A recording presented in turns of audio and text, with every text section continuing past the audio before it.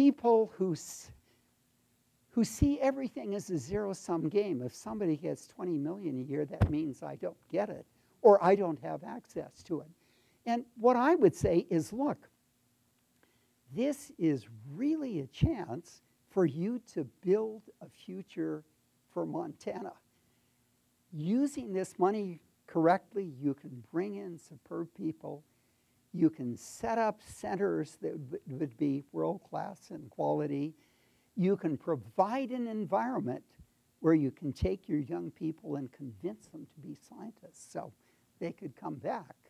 You can create the tools for the means for being able to generate companies and establish another industry here in Montana in a serious kind of way, and on and on. And I would just ask any of those naysayers not to give all the negative stuff and you can't do it because of the rules.